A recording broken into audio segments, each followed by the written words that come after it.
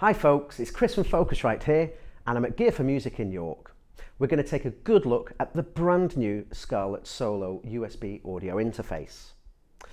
The Scarlett series of interfaces from Focusrite has been established now as a very popular audio interface range, allowing you to get high quality sound into and out of your computer. The Scarlett Solo offers a wonderfully portable little interface at a really cost-effective price. This gives you a really nice entry point into that Focusrite sound.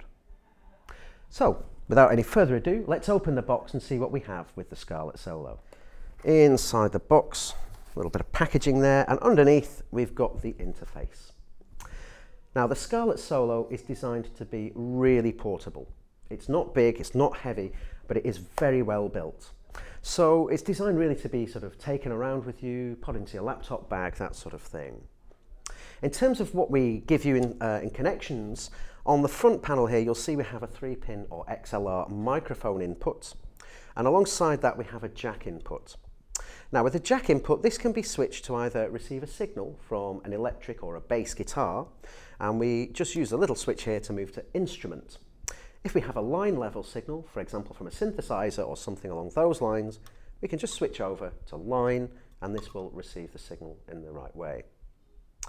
Now, if we switch to the instrument point, this will turn it into a high impedance input.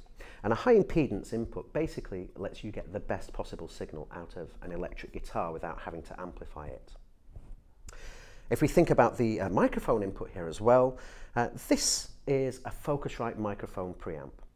Focusrite built exceptionally high quality microphone preamps, and even though the Scarlett Solo gives you a single mic pre, it is still of the same quality that you will find across the Scarlett and the Sapphire range of audio interfaces. Here we have our input volume control or gain control, and we have a clever system. Around the actual gain knob here we have an LED ring. Now this is an indicator to show you how you're doing with your levels while you're recording. For example, if you have a green level, you know that the signal is good, it's not going to be distorted in any way. However, if the LED ring turns red, then you know that the signal will be distorting. We call this the halo system, and it's a really useful way of just keeping track of your audio levels.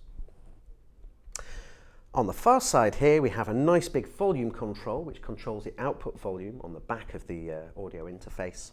And we also have a headphone output. Above the headphone output, you'll see we have a direct monitor switch. This is really useful if you're experiencing latency whilst you're recording.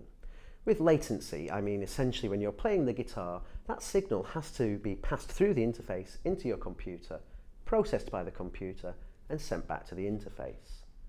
Sometimes on lower spec systems, you might find that you will have a slight delay between playing the guitar and hearing it back through the box as it goes on its round trip. With the direct monitor switch here, we can instantly just switch it to listen to the input signal coming into the interface. This means there'll be absolutely no latency, and you can play the guitar without suffering that slight delay in hearing the sound.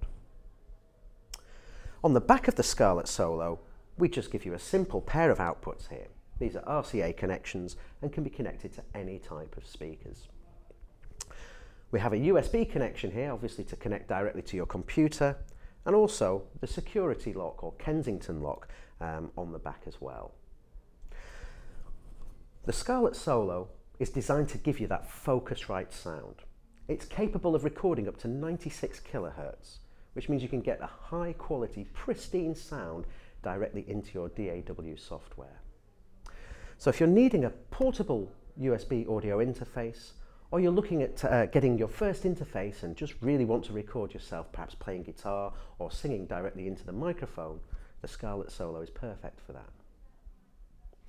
In the box with the Scarlett Solo, obviously you'll get the interface and the USB connection to plug that directly into your computer. But you'll also get a nice software bundle, which gives you a copy of Ableton Live Lite DAW software, a copy of the Scarlett plugin suite, and also a copy of the Novation Bass Station plugin. So once you've bought the Scarlett Solo, you have everything you need except the computer to start making music.